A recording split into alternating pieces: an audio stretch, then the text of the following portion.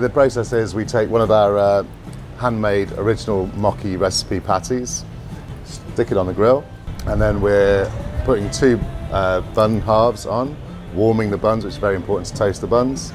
And then we've obviously got the vegan cheese slice will go on. That goes on the grill as well. Once the vegan cheese has started to melt sufficiently, bang it onto the patty.